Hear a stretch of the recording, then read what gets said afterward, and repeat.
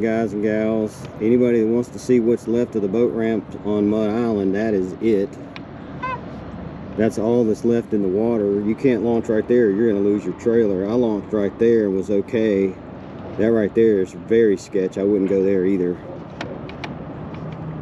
I was able to get my boat in, but a big boat's not gonna make it.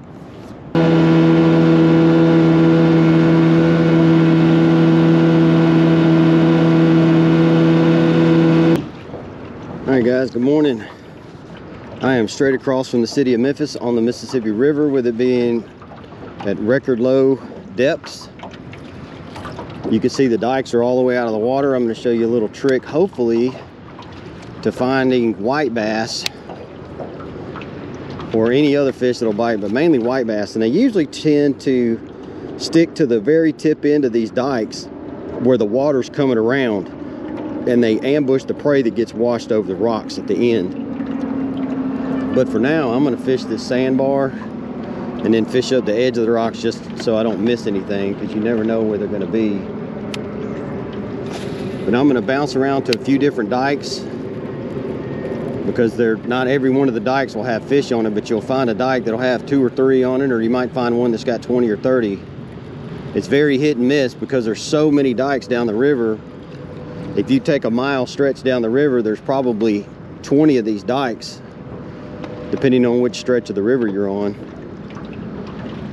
So obviously not all of them are going to have fish, but most of them will have 1 or 2 right out there at the end, or a lot of them will. I don't want to say most, but in the summer they do. I'm not usually fishing the river in November, but it's supposed to be almost 80 degrees later today. It's not right now. It's kind of cool this morning. It was around 60 when I got here, and it's warming up fast now that sun's out, so we'll see how it goes.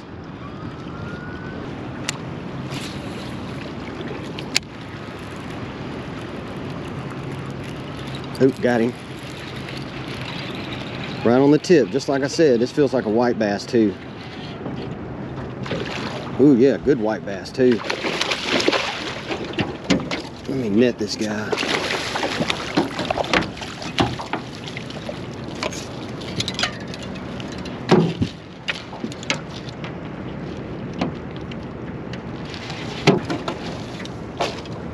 All right guys, see?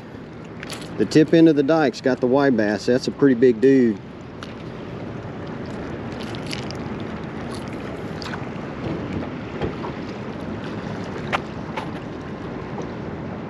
That's a nice guy. Look, I'm straight across the river from Memphis. You can see Memphis right there. Let's see if I can block the sun for you. But that's a nice white bass right on the tip end of the dike, right where they're supposed to be. So what I'm going to do today is bounce around to a few different dikes and see if I can't find some of these guys. That's a good white bass.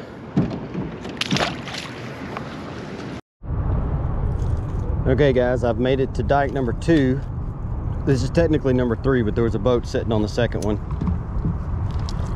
So this is the second one I'll be hitting.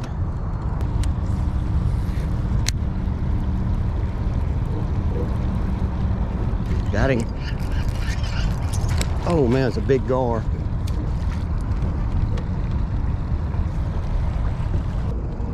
Okay, this is dike number 3 that I'm stopping at. The second one didn't have anything but gar on it. Okay guys, I just pulled up on dike number 4, and there were bait fish getting run up against the bank right there. And I don't know if it was because of my boat or if there was fish chasing them. It looked to me like there could have been fish chasing them. Like my boat probably scared them too. But the fact that there's bait fish in here tells me what it is that I need to know. Because not all these dikes have bait fish on them. But this one had them. I watched them jump out right there.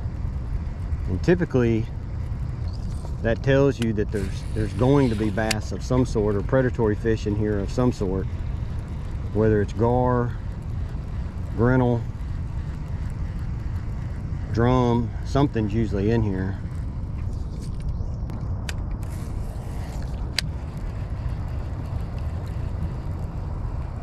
There he was right there, right on the tip, right where we were supposed to be. Got him.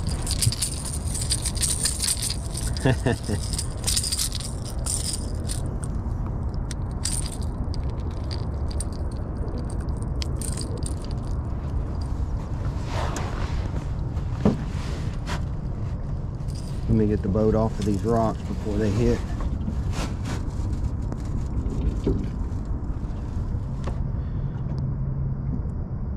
It's not a giant white bass, but that's a standard white bass. And he was right here on the tip of this dike. There's not much of the rocks that are in the water, as you can see. And he was right here on the tip, right where they're supposed to be, where that current's kind of coming around. They sit right here in this slack water. You can kind of see the difference in the current.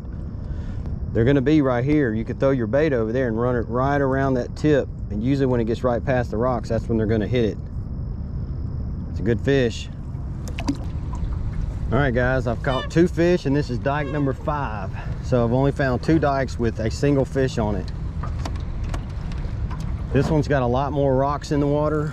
This one looks promising, but so have a couple of the other ones. So I don't think there's any rhyme or reason. It's just whether or not there's a fish on them or not. You just kind of got to cross your fingers and hope.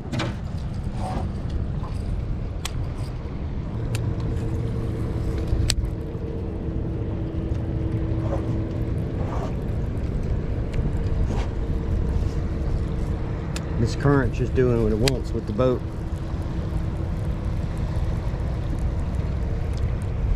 Look, there he was right there on the bank. Dang. Dang, he's barely hooked too. Got him.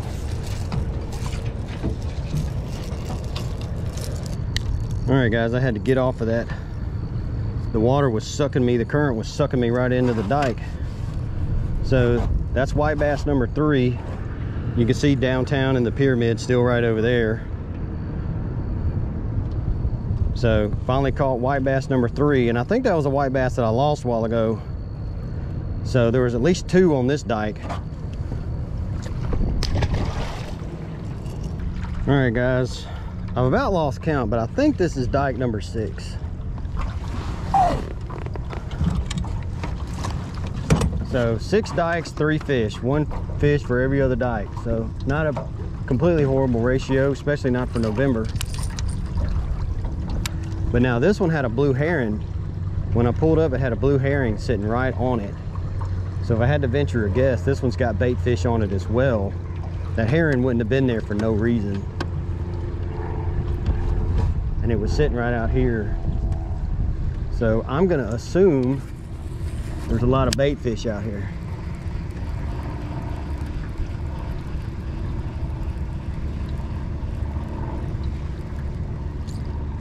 What I may do is pull the boat up on the bank right here on this one, just because it's too convenient.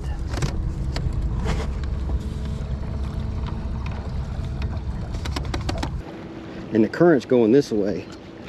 So I'm gonna come over here, if I can keep from falling in the water.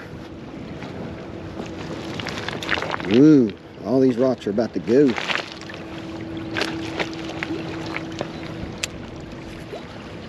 And I'm gonna bring my bait into the current because I can go slower. See, there they were.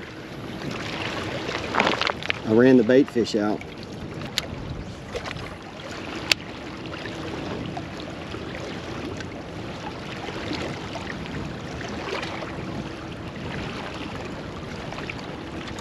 There he was right there. Look at that. He was right on that big rock. Dang. That's a nice white bass. He's right in the current. Woo-wee.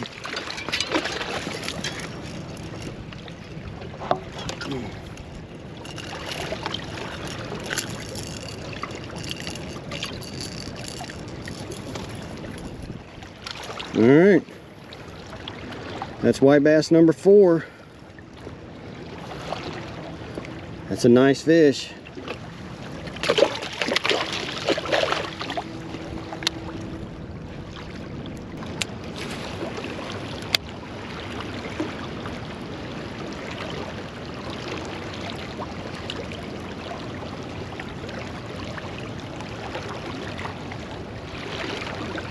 Got something. What have I got? That's a, oh man, I don't know what I had. Wow, that was a nice fish, whatever he was. I thought it was a gar at first, but then he ran like a white bass. It's in the same spot. I think it was a white bass. They're sitting right on the other side of this rock. That's right where the main current's going around. See, that would normally be the point, but because this rock's out here, this rock is the point. And so I can almost pinpoint right where the fish are going to be sitting, which is right there. And you think I'm a little close, but on the river, guys, it really doesn't make a difference. Not like you would think, like in a pond or a lake where you could spook the fish. It's really hard to spook these fish. I think they're coming up using this rock to ambush, but they're not hanging out. They're probably hanging out back there, and they're coming up here when they're getting ready to feed. It's the reason why it's so sporadic.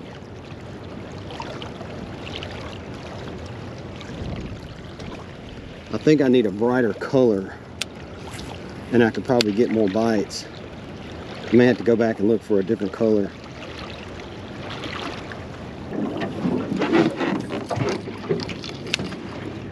All right, I think this is dike number 7, but I could be mistaken. Apparently there's 1 to 2 white bass on every single one of these dikes. I've hung a fish on every dike. They weren't all white bass, but there was a couple of dikes back there. I think I was only hanging gar, but I've gotten a bite on every single one right at the tip. So with any luck, this one's got a couple on it too. And a matter of fact, that last one worked so good by parking the boat. I will say this, guys, if you want to fish the dikes, this is the Arkansas side. I'm pretty sure I know this is the Arkansas side, but there's some of these parts that are actually still Tennessee. If you get out on the bank and you're on this side, make sure you have Arkansas license. I've got both, so I don't really have to worry about it. But if a game warden were to see you and want to come out here and you're standing on the bank, you got to have an Arkansas license. All right, this is dike number 8. This one's like dike number 6. It's got a great big rock right on the end of it. I'm gonna strategically target that rock since the last one had a couple of fish sitting on it. This is probably the last dike I'm gonna hit going upstream, just because it's miles around to the next one. You can see how shallow the river gets. The channel runs way around. To get to the next dike's probably at least another 1.5 miles. So this is the last dike I'm gonna hit, and I'm gonna go backwards. I might hit a couple of the dikes that I already hit again on the way out, but this is probably gonna wrap it up, so I'm hoping that I get something on this. All right, guys, this is the dike that I skipped because there was a boat sitting on it. So I'm coming from upstream. I'm gonna get through the current and get around back there, and then I'm gonna fish it from the other side.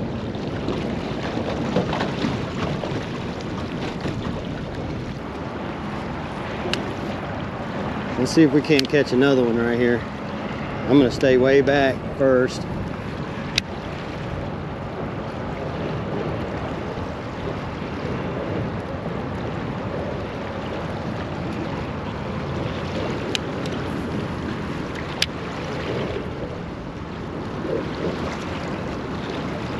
There he is, got him. Little guy.